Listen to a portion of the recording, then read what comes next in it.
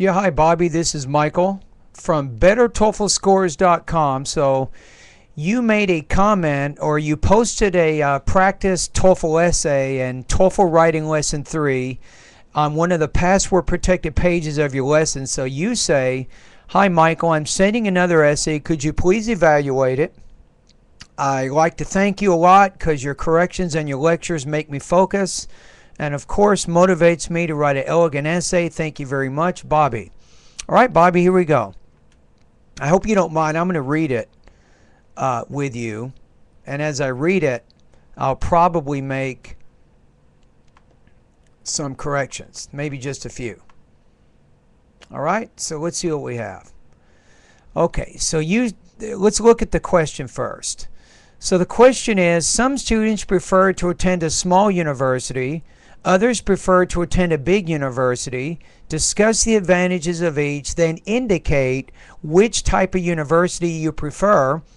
Use specific reasons and details to support your answer. Now, I got good news for you. A lot of students would not answer this correctly, but you have actually directly addressed the two parts of this task. So many students, they forget to look at discuss the advantages of each. They see the part of the question that says indicate which type of university you prefer.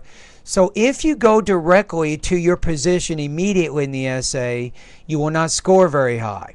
However, you did not do that, so you've done a pretty good job with this. So let's look at your intro first. Students have to get their bachelor's or master's in a variety of colleges, universities, which help them to pursue their career. Choosing a big university or a small university is their choices. Let me take a look about advantages of a big and a small university, and that would help me to make a decision. All right, the grammar of word choice is not perfect, but it's a good thesis. It addresses both parts of the writing assignment. Your second paragraph, it looks like you're discussing the advantages of a small university in paragraph 2.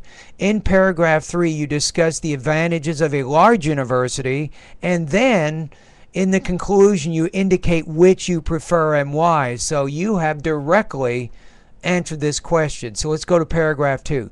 Small university has small size classes, which mean small number of students in one class. This makes me more focused. I would put ED there on the end of focus. On students in the class. For example, I attended my bachelor's. I wouldn't say attended, I would say I got or I completed my bachelor's degree in a small university where they only had a small number of students.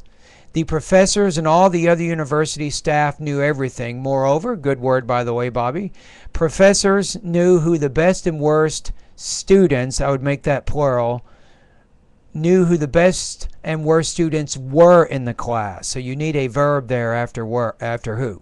In fact, they gave special coaching for the students who had,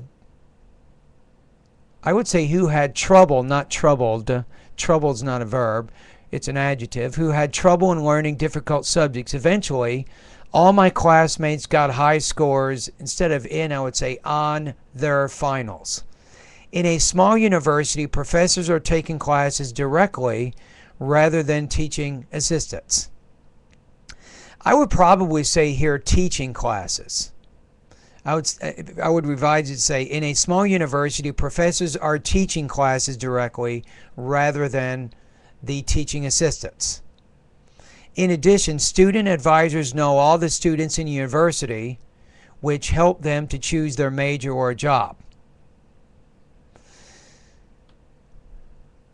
Okay, probably when you get to that third paragraph, you might use something like on the other hand or however, because you just finished talking about advantages of small universities. Now you want to get into the advantages of large universities. So because these are kind of different ideas, probably use some type of transition word to show there is a difference.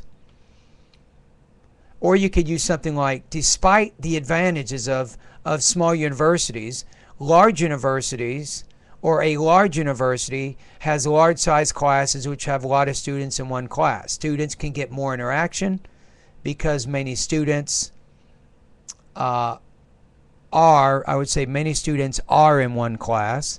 A large university has many teaching assistants who help professors if they are not available. For example, one of my friends did his bachelor's, I would say completed or got his bachelor's in a, I would say not name big, but a big named university, maybe big hyphen named. He said most of the time teachers' assistants were teaching the classes. A big university conducts, I wouldn't say is conducting, conducts lots of seminars and programs which make professors busy, and they could not focus on their students. Despite professors being busy, I would say, despite professors being busy and participating in seminars, new programs and seminars help students to improve their career.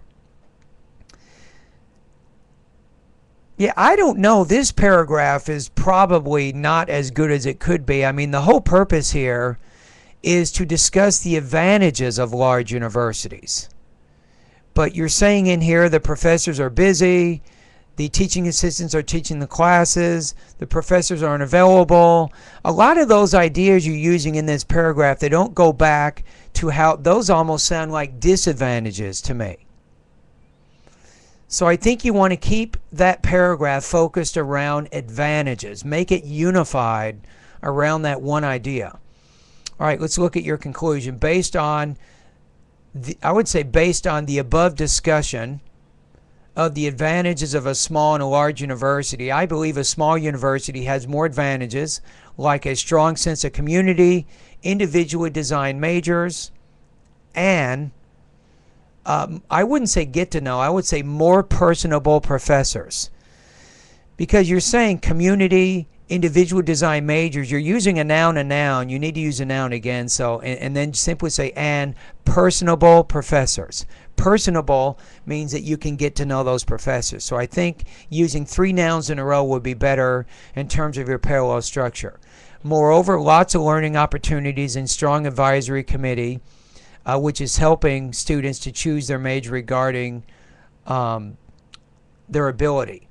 I think you don't have a main subject and a main verb there. After moreover, you might say, moreover, there are lots of learning opportunities and a strong advisory committee, which not is helping, but which helps students to choose their career regarding their ability.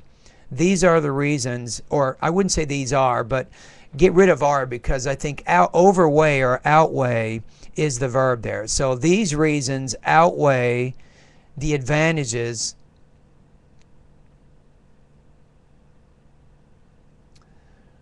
I don't know, you're having trouble with this whole sentence here. Let me see if we can revise it here. These reasons make a small university more advantageous than a large university. Maybe something like that. All right, Bobby, so how would you score here? Interesting enough. Very nice organization. You have directly answered the question. That's good. Let me go one more time, look at the conclusion here.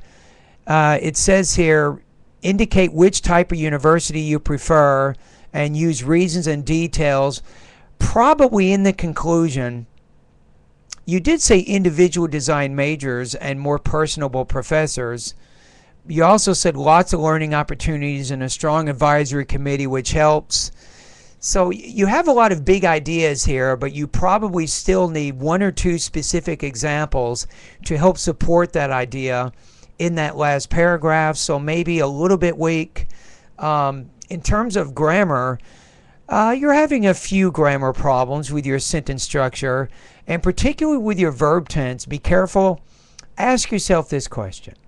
When do you use the simple present tense, and when do you use the present progressive tense or the present continuous? For example, I can say right now, I am talking to you right now.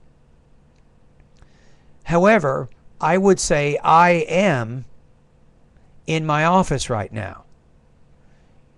I don't have to say like I I am talking to you in my office right now. I could say that, I guess. But I think there's a few instances in your essay where you're using the present progressive when I think the simple present is actually better. So if you want to search that out a little bit, if you go to Google, type in the words the simple present versus versus versus the present progressive, and you'll find a good web page, and maybe compare and contrast some sample sentences. And I think in many cases you don't want to use the present progressive, at least not in the writing like you were using it. All right, so based on some minor problems, I think that this essay probably would score maybe 3.75 to 4.0. It's a good paper, not a perfect paper, but you got a good shot at getting 4.0 out of 5 on this one.